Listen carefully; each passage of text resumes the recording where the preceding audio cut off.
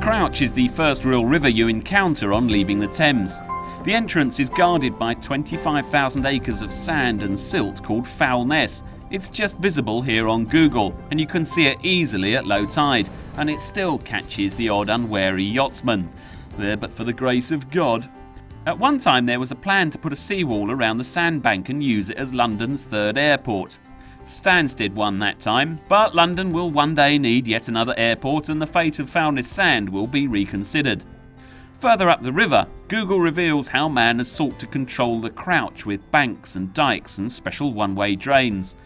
The land behind the walls is well below spring high tide level and will be flooded when the river wins, as it does at some stage during most centuries. The last was in 1953.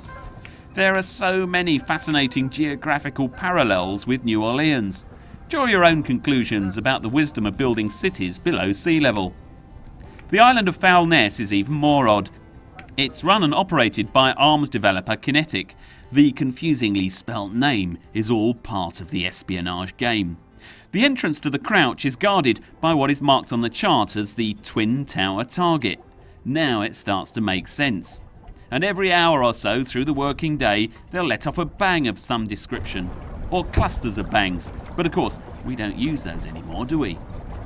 Every now and again there's a bang that's big enough not only to hear but to feel through the hull of the boat.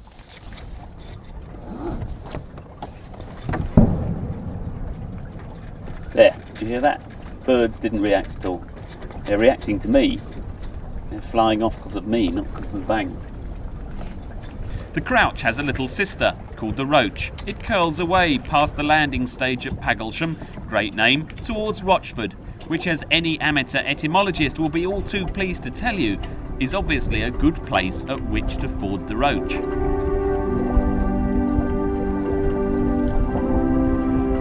The confluence of the two rivers is a superb place to race dayboats.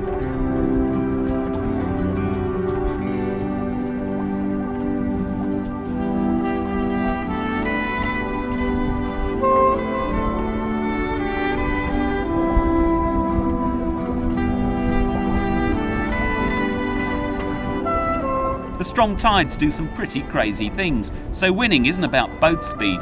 It's local knowledge, raw cunning and nerves of steel that count as whole fleets of yachts fight to stay out of the tide.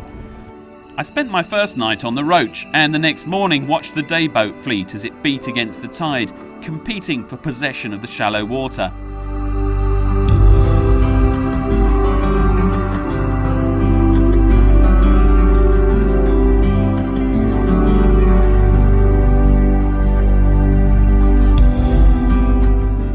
The nice chunky wooden boats are Royal Burnham 1 designs.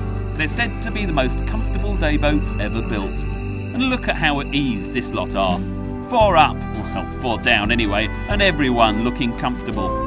The sailors do seem to take a remarkably relaxed attitude towards racing. Then comes the difficult decision of when to make the break across the channel to fetch a mark that's both upwind and upstream.